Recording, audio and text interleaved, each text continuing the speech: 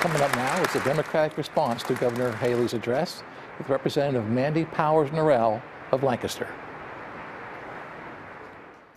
Hello, I am Mandy Powers Norrell, and I represent the southern half of Lancaster County in the South Carolina House of Representatives.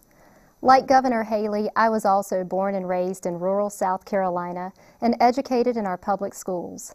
But while we have similar backgrounds, we see things from different perspectives. Governor Haley describes a South Carolina from the perspective of those at the top. I see it from the ground level. And from the perspective of a mother of teenagers in public school and a small business owner in a former textile community, I see hard-working people struggling to make ends meet, senior citizens having to choose between making their mortgage payments and buying their medicine, teachers trying to make do with less than minimally adequate funding, and families grieving after collisions on dangerous roads and bridges. 25 years ago, Governor Haley and I were both finishing high school. She was in Bamberg and I was in Lancaster. Per pupil funding at that time was at an all-time high. Our roads and bridges were some of the best in the nation. Our neighbors had jobs with reliable health insurance and stable retirement plans. The future looked bright. What's changed in the past 25 years? I'll tell you one thing that's changed. During that time, Republicans have been in almost total control of state government. They've had the governor's mansion, the House of Representatives, the Senate, our congressional delegation, and Republicans currently control every statewide elected office. Are you proud of our public education system? Are you satisfied with the conditions of our roads and our bridges? Are you confident that if you got sick, you could afford the treatment? In the past 25 years, our state has declined in almost every category. We've been duped. I grew up in a small textile town. Both of my parents worked for Springs Mills, and I worked there too during the summers to pay for college. But those mills and that textile economy are gone. What's worse is our Republican-led education system is not preparing our children for the economy of today, much less the next economy. In the past 2 decades, public education has become grossly underfunded.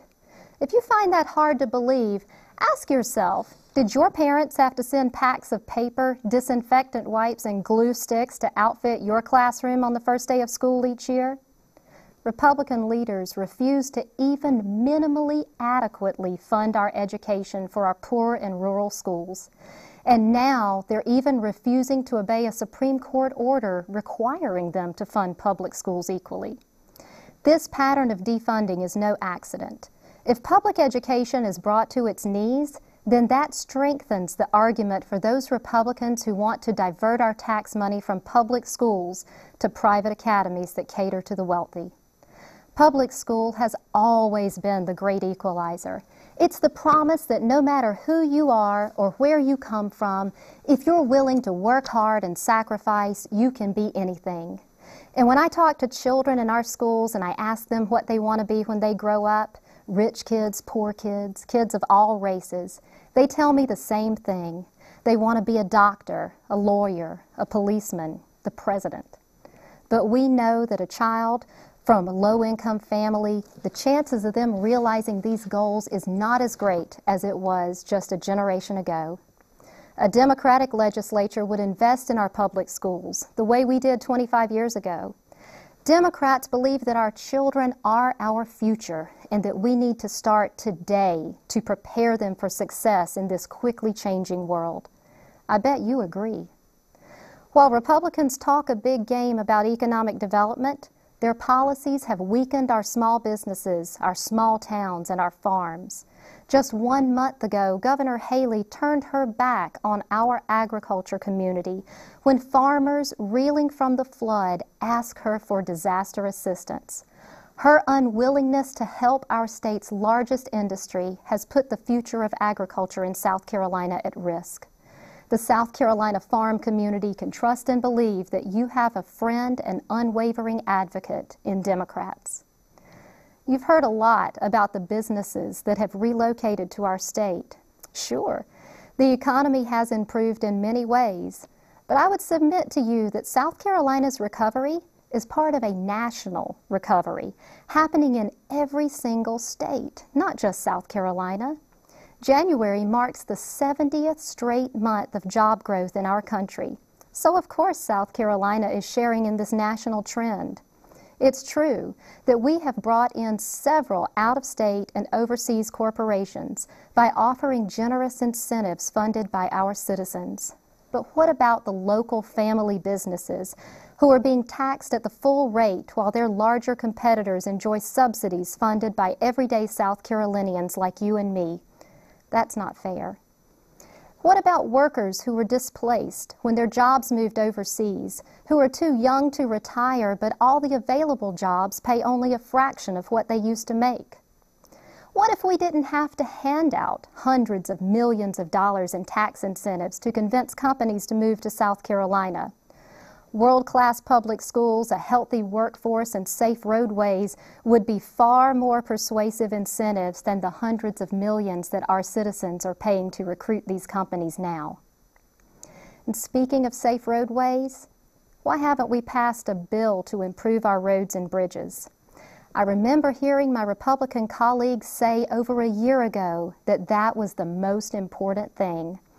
Lately, you've heard Governor Haley call for unity, and I agree. We need to start working together to get things done. But what she hasn't told you is that the fighting is within her own party. Republicans in the Senate actually filibustered their own roads bill last summer until it was dead for the year. And while Republicans are fighting amongst themselves, our citizens continue to suffer with tattered roads and dangerous bridges. Democrats, on the other hand, remain unified in our commitment to pass a bill to reverse the decay of our long-neglected roadways. We hope the Republicans will join us. But make no mistake, if Democrats were in control of the legislature, we would have a bill on Governor Haley's desk within days. Republicans have had over a generation, and we still have no solution for our roads and bridges. I love South Carolina, and I know you do too. I especially love living in my hometown where I know the people I meet on the street every day. I know the names of the police officers and the emergency workers who protect me and my neighbors. Our greatness comes from our people, not from our politicians. And we have a moral duty to take care of our people, our greatest resource. Under Republican leadership, though, South Carolina remains one of the most unhealthy states in the nation, with one of the highest rates of uninsured citizens. Did you know that we actually turned down $11 billion in federal funds that would have protected health care for 300,000 of our citizens who don't have it now, and would have created 44,000 new jobs in our state? Did you know that if you are working but making minimum wage, you would have health care coverage at no cost if the Republicans had only voted with the Democrats to accept these federal funds? And this money would have come at almost no cost to our state either. You've already paid for it with your federal tax dollars, but Republicans said no. This does not make sense for our people who need jobs, and it especially does not make sense for those in our state who are sick and cannot afford to go to the doctor or the hospital. Our state has been through a lot in the past year, from the unspeakable tragedy in Charleston to the 1,000-year flood.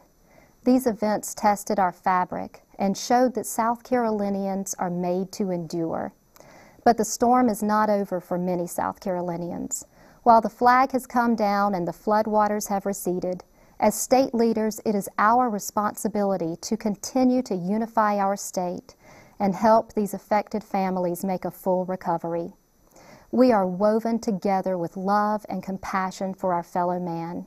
We have so many critical issues before us still. But the definition of insanity is doing the same thing over and over and expecting a different result. Yet for a generation, we have continued to elect the party that refused federal health care funds, that underfunds public education, and that refuses to address our crumbling roads and bridges. We want you to know that the South Carolina Democratic Party has been fighting for South Carolinians just like you and me. But the Democratic Party has made mistakes too. Chief among them is we have let the other side define themselves as the moral party. But the truth is, you cannot lead on moral issues if you mislead on substantive ones. You cannot alleviate the hurts of working people by giving tax cuts to the wealthy. You cannot protect this beautiful earth that God has given us by opening our shores to offshore drilling. You can't lift people up by pushing them down. You can't call yourself pro-life if you are anti-child. And you can't ensure a good education for every child if you take money from our public schools and give it to private schools that cater to the wealthy. If the Republicans could have given us the South Carolina we want and we know is possible, they would have done it a long time ago. It's time for us as a state to wake up from these distractions and misinformation, because we are better than that. We are smarter than that. We are South Carolinians. We are a family. And I and my colleagues urge you to come home to the Democratic Party, the party that cares about you and your family. Everyone is welcome here. Good night. God bless you and your family, and God bless the state of South Carolina.